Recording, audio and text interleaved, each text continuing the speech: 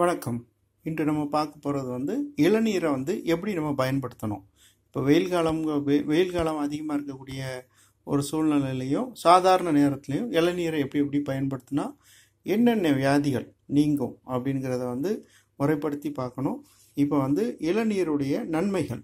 இளநீரை முறையாக பருகினால் வாத கோபம், பித்த தோஷம், வெப்பம், தேக பாரிப்பு, கபாதிக்கம், பைத்திய கோபம், வாமனம், அதிசாரம் ஆகியவை நீங்கும்.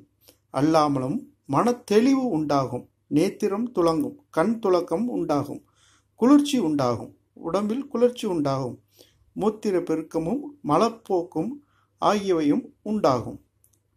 இது உஷ்ண சிதலத்தை உடையதாகும். இதை எப்படி பருக வேண்டும் என்பதை பார்ப்போம். இளநீரை அருந்துவதினால், வழுக்கையுள்ள இளநீரை அருந்துவதினால் பித்த கோபம் நீங்கும். அதுவே பழைய இளநீராக இருப்பின் சலதோஷத்தையும் உண்டாக்குவதுடன் சிதல சம்பந்தமான பல நோய்களையும் உண்டாக்கும். சிதலம் என்பது சளி என்பது பொருளாகும். காலையில் அன்னம் பொசிப்பதற்கு முன் இளநீரை உண்டால் பசி தீவனத்தை குறைக்கும். இப்படி பழக்கத்தில் கொண்டோரின் குன்ம ரோகத்தை உண்டாக்கும். மாலையில் உண்டால் எரிக்கிருமிகள் ஒழியும். ஆகாரம் உண்டபின் இளநீரை உண்டால் வாத பித்த கோபம் தணிவதுமன்றி தனி பித்த தோஷமும் நீங்கும். இன்னும் இதனால் நல்ல தேஜாசும் அழகும் பசி தீவனமும் உண்டாகும். மலம் கிரமமாக போகும். இளநீர் பட்டையை சீவி அதை தண்ணீரில் போட்டு காய்ச்சி அருந்தி வருவதனால் இருமல், ஜலதோஷம், வறட்சியில் உண்டான சுரம் போகும். சாதாரணமாக எங்கும் கிடைக்கக்கூடிய பச்சை இளநீரை போல் வேறு சில இனங்களும் உண்டு. அவை உருவத்திலும் நிறத்திலும் பேதப்பட்டு கொண்டிருக்கின்றன. இதன் காரணத்தினால் அதன் குணம் மாறுகின்றது. இப்படிப்பட்ட இளநீரை தினமும் இந்த வெயில் காலத்தில் உண்டு வர மேல்கண்ட அனைத்து நோய்களும் நீங்கும் என்று சித்தர் கிரந்தங்களில் பதிவு செய்யப்பட்டுள்ளன.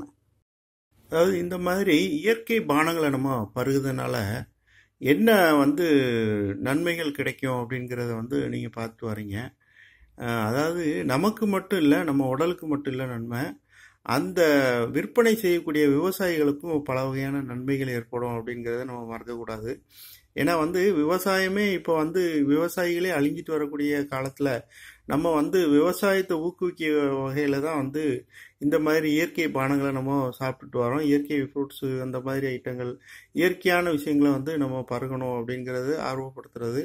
இதனால அந்த விவசாயியுடைய குடும்பம் விளக்கேற்றி வச்ச ஒரு நன்மைகள் உங்களுக்கு கிடைக்கும்.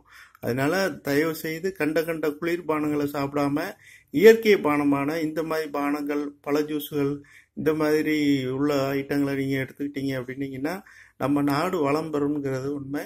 இதை கொஞ்சம் கவனத்தில் எடுத்து செஞ்சால் ரொம்ப நல்லாயிருக்கும். நன்றி, வணக்கம்.